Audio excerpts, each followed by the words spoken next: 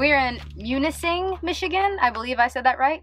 And we had to get a pasty because I'm making pasties and we have to try theirs before I try and one them up. Just kidding. Oh, that's pretty good. So what are your thoughts, Abby? Honestly, it's good, but it's a little boring. Really? Yeah, I think it needs sriracha. Cool. Well, now I have something to go off of. We'll see what happens. What's up, guys? Welcome to another episode of Let's Play Ride and Eat. I'm your host, Chef Natalie, and every Wednesday I'll be bringing you plant-based meals, cooking from my van, making it dope. Please like and subscribe if you're enjoying our videos. Let's get into it. So, we are in the UP, the Upper Peninsula in Michigan right now. It is absolutely insanely gorgeous here. My dish today is going to be inspired by one of their staple snacks, I guess it would be, called pasties, which is essentially a hand pie, and then you stuff it with like different fillings. I'm going to do a vegan pasty today for you guys.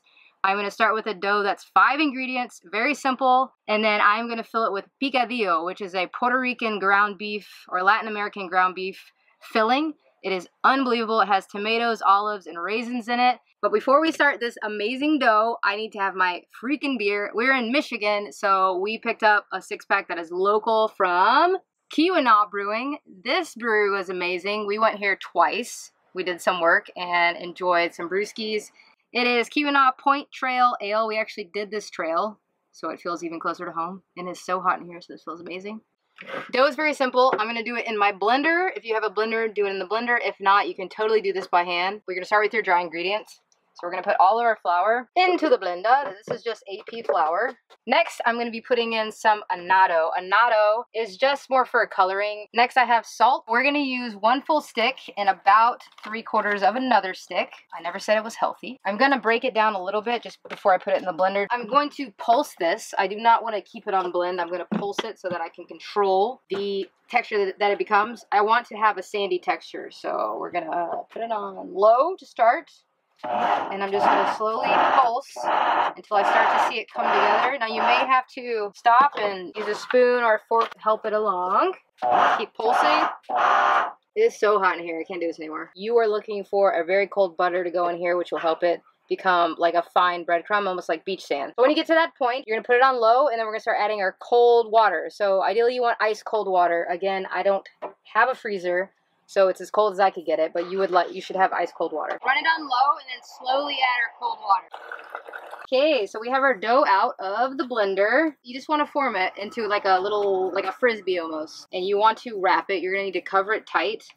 You can use plastic wrap, but Abby and I are not about that life. We try to be as waste-free as possible. So we have our beeswax wraps. These things are really cool, and you can reuse them. We will put a link in the description if you're interested in these. So that's it. Look at that color, isn't that beautiful? That's from that annatto. Let's wrap it up and we're gonna put it in the cooler. While that's in the fridge, it's gonna take a couple of hours. Abby and I and the dogs are gonna go freaking enjoy ourselves at this beach we're at, Miners Beach in Michigan. This beach is insane. You guys need to come check it out with us. Let's go.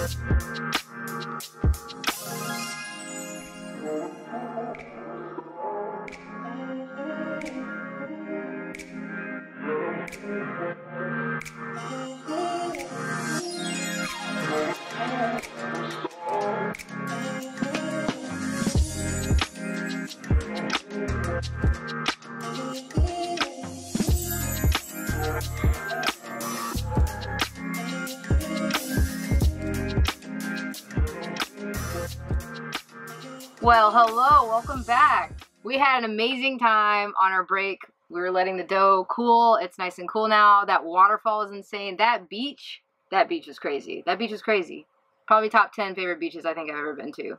So now we're gonna make our filling for the pasty. We're gonna start with sofrito. And so sofrito is basically the holy grail of Puerto Rican cooking, in my opinion. It's a base that you use to flavor soups, meats, rice, whatever you want. And it's basically cilantro, peppers, tomatoes, a hot pepper, garlic, and onion. So we're gonna take all these ingredients and rough chop them because they're gonna get blended, so you don't have to worry too much about your cut. We're gonna throw this in the blender. Add a little water, get it going.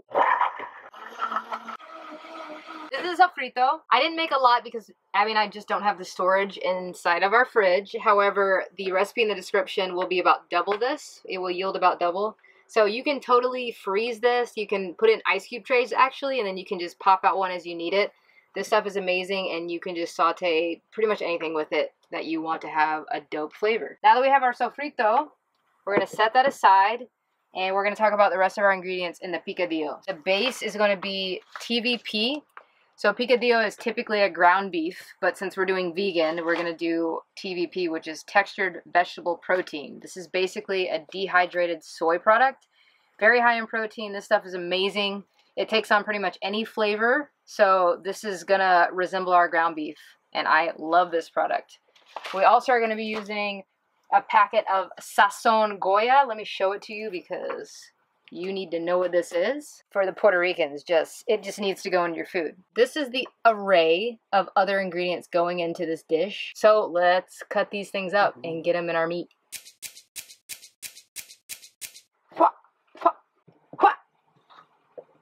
So I'm going to use a little bit of olive oil to saute our veggies that we just cut in that awesome manner. Don't need much, just enough to wet our whistle there. I'm going to add our cut vegetables. To that, I'm going to add some cumin, a little bit of dried oregano, a lot of dried oregano. I love oregano, so I'm going a little cray-cray. You don't have to go so hard, but I really like it. Yeah, now we got that sizzle going.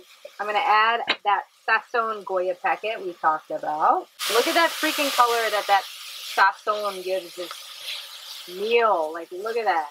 Now that our spices are toasted and our potato is starting to get tender, we're going to add a little bit of salt, and we're going to add our sofrito. That much. Again, all the details will be in the description, so don't worry. I'm not going to leave you astray. It will have some, more accurate measurements. Not super accurate, but more accurate. And we're going to cook that for a couple of minutes. We want to cook it so that the raw onion and garlic flavor gets out of it, and then it's going to get nice and pasty. So now that our sofrito is pretty much absorbed into our potatoes, we're going to add our textured vegetable protein. I'm going to add probably about a cup. Now, since we're rehydrating this, I'm going to add some liquid to it, it's going to about double in size. So I'm just going to incorporate it so that it can start to rehydrate, get all those dope flavors in there. And now I'm going to add some stewed tomatoes. Beautiful. I'm going to cover this, probably cook it another 4 to 5 minutes on low. See what we got. Oh my God. Y'all. I'm trying to tell you, like, look at that. That looks like ground beef to me. That is picadillo. You do not need the meat. Like, that looks amazing. Let's try it really quick. Bye. Bye, I'm retiring. This doesn't even have the raisins and the olives in it yet, okay? We're going to put those in now. I waited because I don't want to put the raisins and olives in too soon. Hello, bear. The olives are very briny, so the more that liquid cooks out, it's just going to make the product saltier. So I wanted to wait till the end. So now we can sprinkle those. And also, the same with the raisins. They're very sweet, so I didn't want it to get overly sweet or gummy. And you don't need a lot, just a little bit here. That's perfect. You want to make sure all the liquid is absorbed because you're going to be putting it in that dough, and you do not want it to leach out when you're cooking it. Now what we have to do is let this cool completely. You want to make sure that it's cold filling going into your cold dough. So this is how you cool something off in a van that's super hot. I cannot just throw this in the fridge, so I have it on a plate, spread out, and I got my fan turned to fan in, and I'm just going to hold this for a little bit. Our filling is cooled, so we're gonna get our dough out. So I'm gonna go a little bit smaller because I have to makeshift my oven. So I do not have an oven in my van. I'm going to get there at one point. I did not decide to do that when we first took off on the road, and now I'm regretting it. You will do it in an oven. Link is in the description for the time and temp. And also, I'm going to use my tortilla press because I have one to roll these babies out, so that way they'll be nice and even. We're going to use our tortilla press. If you are interested in a tortilla press, we will link it in the description. We got this on Amazon. It is about $30. This thing is awesome. You can use it for tortillas, but also for several doughs. If not, you can use a rolling pin. I do not have a rolling pin. I don't feel like using a wine bottle. I'm going to use my tortilla press. I just have a piece of plastic in between. Yes, it's plastic, but we have been reusing this thing for weeks. Months. Abby said months. So it is not single use. It is several uses over time. Okay? So I'm going to put my little disc in the middle, and then we're going to cover it like so. And then we will press down. See what we got. Woo! So now we have our pasty dough ready. Our filling is cool, so we're going to fill that bay. A few strong hands worth. Maybe 2.5 strong hands. Perfect! So now we have our filling. We're going to fold that bay like a half moon. Press in a little bit so the filling stays in the middle. So I just placed it in my makeshift oven. It's nice and hot in here. And I'm just going to put the lid right on top there. Again, nobody should be doing it this way. This is my method. This is all that I have. It's on low heat on the bottom. I got it high at first so that it could get the cast iron hot.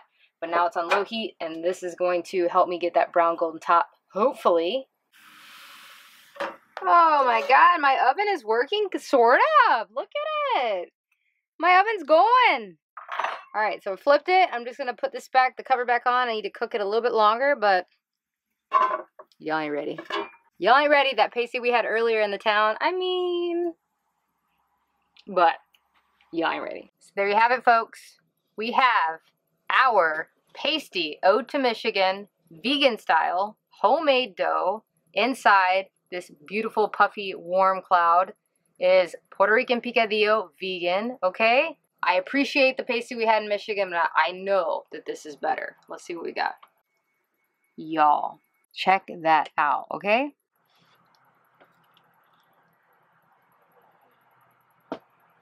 Oh, it's flaky.